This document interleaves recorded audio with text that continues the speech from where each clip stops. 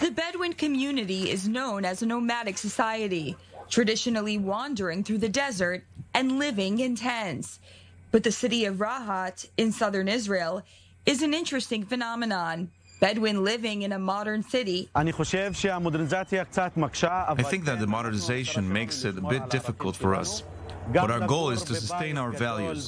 So we live in high-rise modern buildings, but also keep our values which moved from our grandfathers to our fathers and so on, such as respecting our neighbors, helping the elderly and those who need help.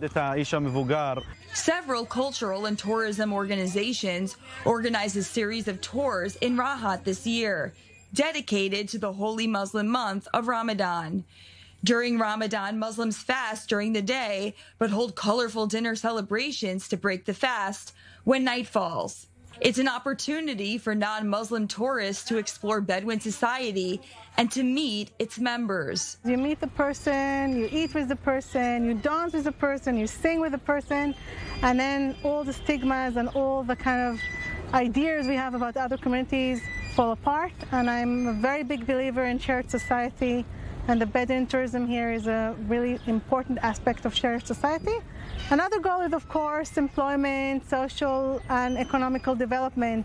But I believe that shared society and peace and togetherness actually overcomes that.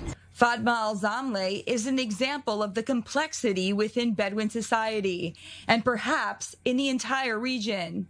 Born in Gaza, she married when she was only 17 years old and moved to Rahat. She now hosts different tourists, including Jewish Israelis who some Palestinians see as an enemy.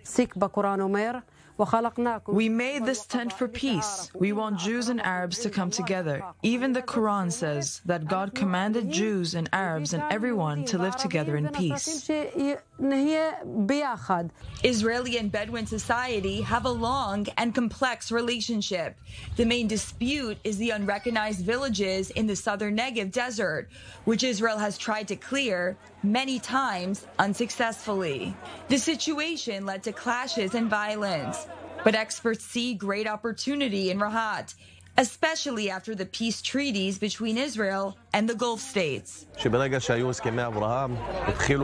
the signing of the Abraham Accords, many entrepreneurs and investors went to Dubai, and we also saw an interest from their side. There is a great human resource here from different sectors of the business world, so it could be a win-win situation. It may not be a major tourist attraction, but the city of Rahat certainly provides a window to Bedouin society, a community which lives between faith, tradition, and modern life, in a time which may be a turning point for the society and the region.